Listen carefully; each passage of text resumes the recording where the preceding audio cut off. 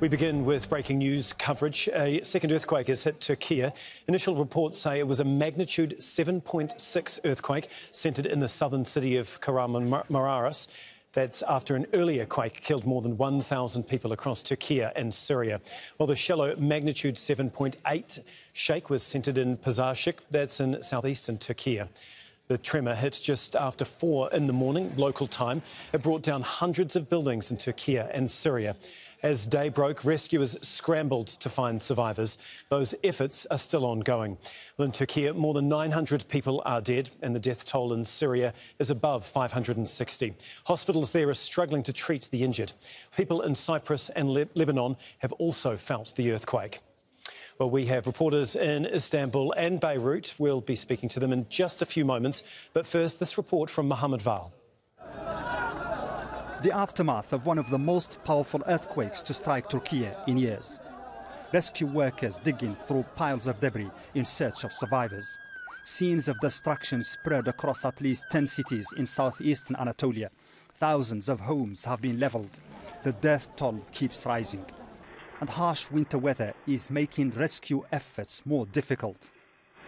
This is the S4 level disaster announced by the AFAD, Turkish Disaster Authority. It means it's international disaster, international level disaster. Ankara is calling for international help. Rescue operations have already started, and we are in contact with every concerned party in this regard. We have also received information of so many countries that are ready to help. We have requested medical supplies and medical equipment. Neighbouring Syria has also been hit hard. The regions of Aleppo, Hama and Latakia among the worst affected. Civilian buildings have completely been destroyed due to an earthquake that hit the northwest of Syria around 4:30 in the morning. The situation is dire and catastrophic. Tens of buildings have fallen in the city of Salkin. There's a complete electrical blackout. It's really catastrophic. Everyone is on the streets. The buildings are either destroyed or barely holding here. Turkey sits on top of major seismic fault lines and is frequently shaken by earthquakes. About 18,000 people were killed in quakes that hit the northwest in 1999. With a history of such natural disasters, many are asking why the country hasn't been prepared.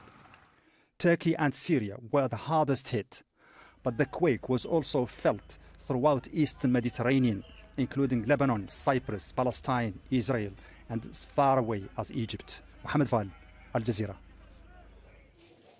Well, as you can see from this map that we're showing you, the new 7.6 magnitude earthquake that struck in the last half hour just north. That is the large red dot right at the top of your screen there, just north of the initial earthquake, which is the aqua-coloured large dot further south in Turkey. Well, for more on this, we're going to go to Sinem Koseoglu, who's monitoring developments from Istanbul for us. Sinem, have we got any information about how much damage this latest earthquake might have done? Well, the second earthquake, which happened in Elbistan district of Kahramanmaras, was also 7.6 magnitude, which is nearly the same magnitude of the earthquake that happened early this morning.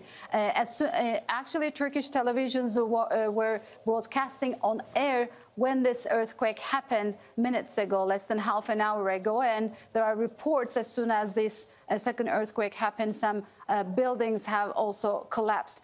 Since the morning, since the main earthquake happened, more than 100 aftershocks took place in the area, and according to the reports, those aftershocks are between 5 and 6.6 in magnitude, which are also still very strong earthquakes. And as the aftershocks come along, we are hearing more buildings being collapsed, leveled down in the area, and people are getting trapped inside, even though most of them have spent the night outside.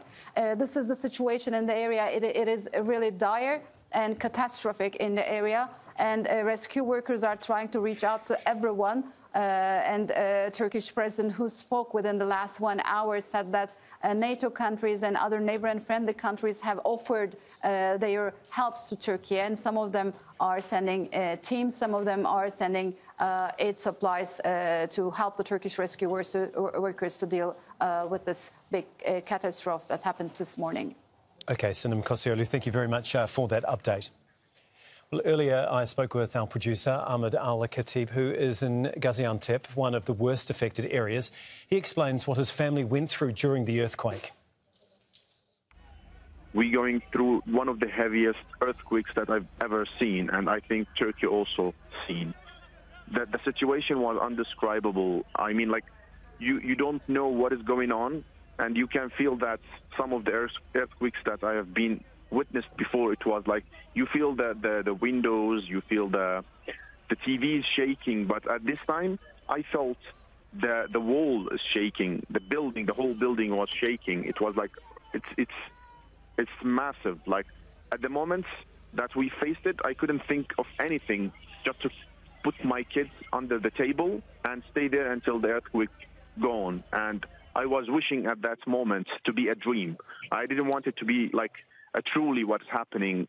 That's what we've seen. I just wanted to be a dream. I started to pray at that time to be a dream, but it wasn't. And after the earthquake just finished for a second, we just picked what we can get and we moved outside. And you can see the small tent that I had with me, that I put my kids in it, and my mother was just sitting next by. The temperature is under zero. It's indescribable. That's what we've got seen. Some of the building was falling down in Gaziantep, in Adana, in Kahramanmaras, and Urfa. And I've just received, like, a few hours ago that my uncle and his wife and his 2 children was just dead under one of the falling apartments in Antakya. So far, they couldn't get them out of there, and we are still waiting just for their bodies to be out. Watching some of the miserable. Yeah. Seeing some of the images come through from Gaziantep and the other regions that have been affected are just absolutely horrible, and it's amazing to see some of these brave search and rescue teams going through the rubble, especially with the aftershocks that have been continuing. Can you give us a sense of what it is like? Because obviously some survivors of previous earthquakes describe the aftershocks are just as bad, not because of the magnitude, but because of the psychological impact that it has on people that have survived the initial earthquake. What have they been like where you are? Exactly, as you said, the aftershocks, it's similar to the same first one. And after we left since 4/12 until now, we are just standing outside in the cold until some of the mosque was open. There are doors for people to be welcomed and sit inside in a warm condition. Many other people don't feel safe to be inside any building that you can see. The whole streets are filled with cars and people sitting inside it. I mean, the aftershocks in each 10 to 5 minutes, that you can feel it. Sometimes it's coming so heavy that you can see, like, some of the items inside the mosque is shaking. The kids start screaming. Even the big and elderly people start screaming. Like, it's indescribable. Like, I cannot tell you that, and I can't film even. They don't allow anyone to film because of this horrible situation. The Turkish president has addressed the nation. He assured the population that the government is doing all that it can to provide help. The Turkish Armed Forces and Emergency and Disaster Authority have been called to the affected areas. Our priority is to rescue those in need. 9,000 people are working now on the rescue efforts. In regards to international help and aid, we had contact with other countries in addition to NATO and the EU. There are 45 countries that have offered their help. Well, Resul Serdar joins us live from Istanbul now. And Resul, with elections later in the year, I mean, how politically important is it for the government there to react efficiently and quickly to these large earthquakes? Well, just in less than 3 months, the government is going to have or face the election, and it's very much critical for the Turkish government now. So, and while going to the elections, the country is witnessing the second largest earthquake of the last 100 years. So the largest one happened in 1939 in the province of Erzincan, and the one that happened today is the second largest of the last century. So it is quite critical. President Erdogan is going to face one of the most difficult elections throughout his political career, and the polls shows that it is 50-50. So, on the other hand, the economy is definitely not doing well. The prices are going high. The annual inflation is around 80%, and so we can say that to a certain extent he's losing the momentum in his political career. But on the other hand, it is an opportunity for the opposition parties in the country and the opposition leaders. Today they have released a joint statement saying that today is the day of the unity. We should join the hands and try to heal the wounds of the nation. So another critical aspect of this earthquake is that many of the cities in the southeastern of Turkey that has been hit hardest are the Kurdish majority cities such as Diyarbakir, such as Adıyaman and Şanlıurfa. So the Kurdish wars are going to play a very crucial role in the upcoming election in terms of determining who is going to win, who is going to be the next president of the country, and also which party or coalition is going to form the majority in the parliament. So we can say that it is this earthquake, this very large earthquake, is coming in a very delicate time, both for the government and for the opposition, but above all, particularly for the people. Now we are not talking about tens or hundreds, we are talking about thousands of the lost lives and thousands of injured, and also thousands of the buildings collapsed. And it is not that only the magnitude is quite big, but also regarding the area, the geography that it covers, it is beyond the imagination. 10 cities, and many of these cities are the major cities. The city of Adana has more than 2 million people. Urfa, Gaziantep, these cities have more than 2 million population. On the other hand, Diyarbakir and Malatya, they have more than 1 million people. So it is quite a very delicate time. The government says that they are mobilizing all the means, the capacity, the capability that the state has, and also the civil society is joining these efforts, these rescue efforts. But the aftershocks are quite big.